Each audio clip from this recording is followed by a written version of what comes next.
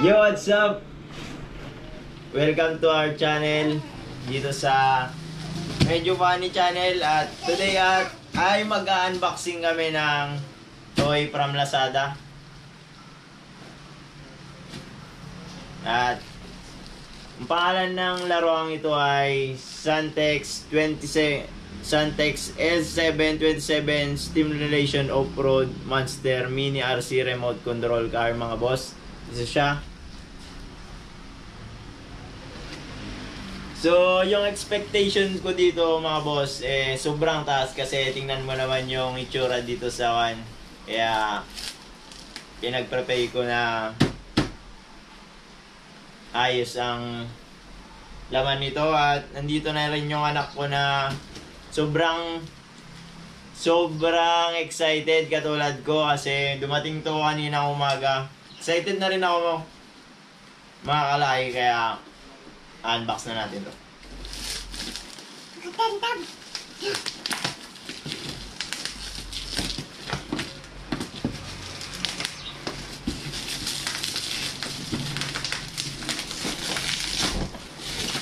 Ganito yung pag-unbox, mga boss, kung sobrang excited ka na.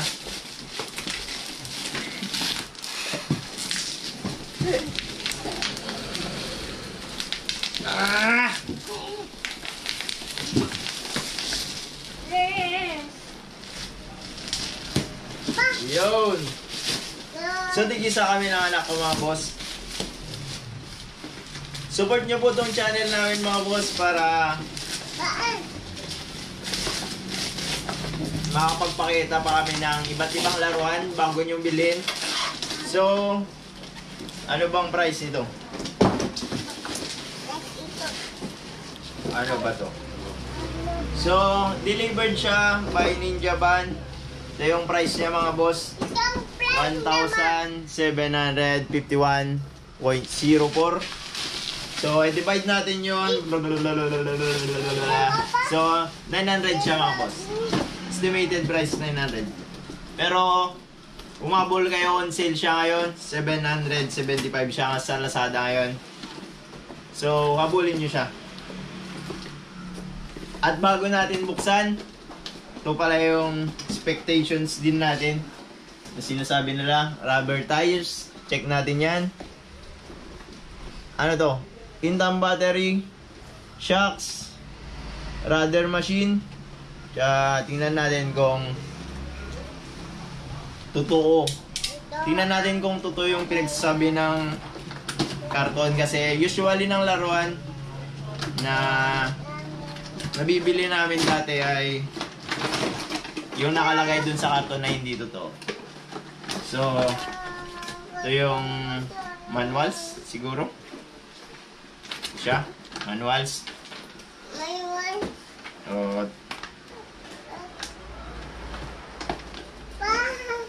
Ayun. So, rubber tires nga.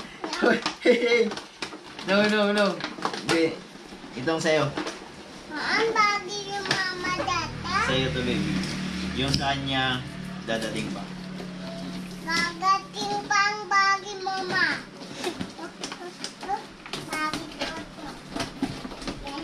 Huwag mong sakyan, baby, ha? Oh, ikaw nang maglabas.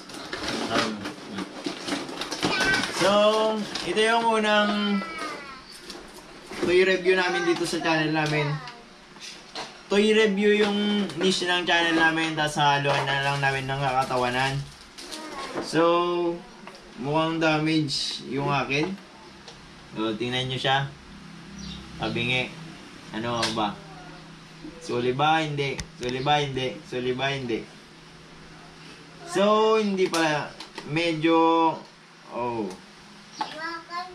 malambot yung one. Pero baka dagdag sa performance niya kasi pag malambot ito, malambot yung taas, syempre mas malakas tumalon-talon. Hindi siya yung na-expect ko. Yung na-expect ko dito, metallic dito. Dun sa picture kasi metallic. Yung itsura mukhang metallic. Tas dito sa baba niya, plastic din. Tas nandito rin yung lalagyanan ng batteries niya. So, check ko ba. Sarado. Kailangan natin ng screw.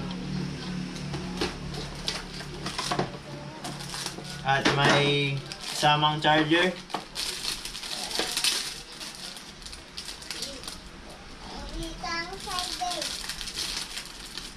Kailanganin nyo ng adapter para mag-charge.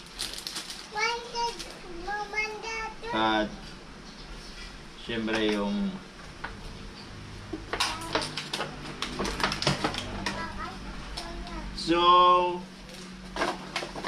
ito siya yung remote control. Ito yung controls. Ito yung acceleration controls. So simpleng-simple siya. On, off, acceleration, tara sa bante. Acceleration siguro, di ko ba, testing namin mamaya kung acceleration ba to, paano ba to. Basta testing namin mamaya. So yung quality nito medyo hindi siya durable, pero expected na rin siya kasi dun sa price niya. Siguro kung mas mahal, siguro kung mas mahal, di mas maganda rin yung performance tsaka quality, di ba? Ganito yung paraan. Pag na saksak mo siyang ganun, mga sir, mga boss. Wait, baby ko. Saksak mo siyang pag ganito. Yun.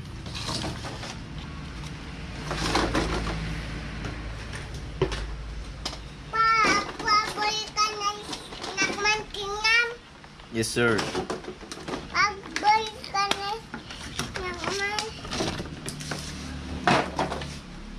Recommended ko siya dun sa, ay, yung itong laruan na pala, yung itong laruan to pala mga boss ay 8 pataas yung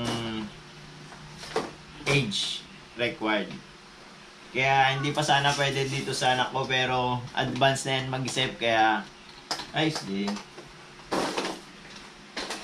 Yan, testing na natin mga boss.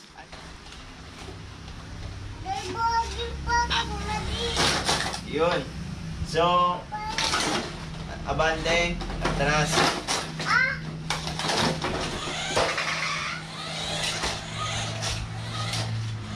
So, pupunta kami dun sa labas, titingnan natin kung gaano kalayo yung abot nitong remote control nito. Punta tayo sa labas in 3, 2, 1, go! So, kinabit ko na yung pang-mount ng GoPro dito mga boss. Ito siya, GoPro mount, para pakita ko mamaya kung gaano siya kabilis, yung itsura nito, kung ano yung feeling kung nakasakay ka, kapag nakasakay ka dito. Kaya bibidyo ko muna yung performance nito, punta doon kung gaano kalayo. Pero i-mount ko na siya muna, yung GoPro, para diretso na siya mamaya mga boss.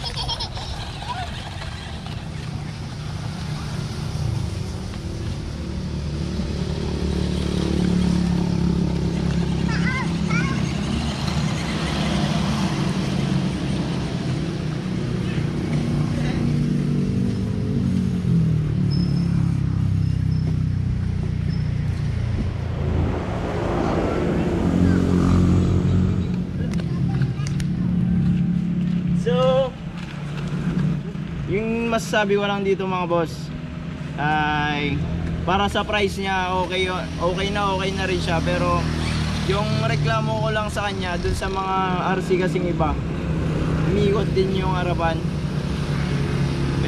okay na rin siya dun sa price niya. Pwede mo siyang panregalo sa Pasko mga boss. So mamount ko na yung kan, testing namin sa pataas tsaka pababa, ganon. So let's go.